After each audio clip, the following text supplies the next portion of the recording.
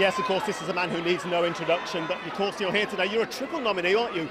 Best Screenplay Adapted, Best Film, Outstanding British Film as well in your producing capacity. Yeah, a British film, Best Film, Adapted as Screenplay. a writer, and Dame Judy as Best Actress, so yeah. I mean, are you surprised by how well Philomena has gone down?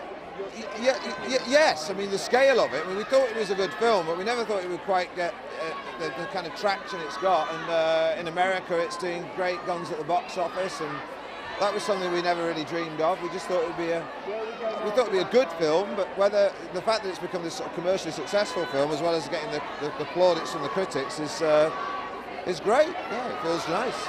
And you must be delighted to see BAFTA, the British Academy, honouring it like this for a relatively low-budget, small British film compared to so many of the other movies out there. Well, exactly. You know, British films never get as big a budget as the American ones, but you know, we had good people on it: Stephen Frears and Dame Judi Dench and Robbie Ryan as director of photography. These are really sort of classy people. Alexander Desplat, who did the score. They're real sort of world-class people we had to make the film. So they all sort of they weren't greedy about money, so we got it made.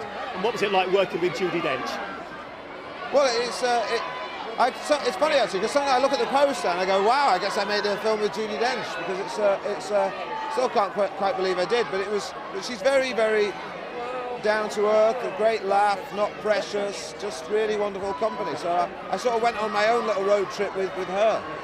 Well, I know lots of people hoping you have a great evening tonight, Steve. Thanks very much. Cheers.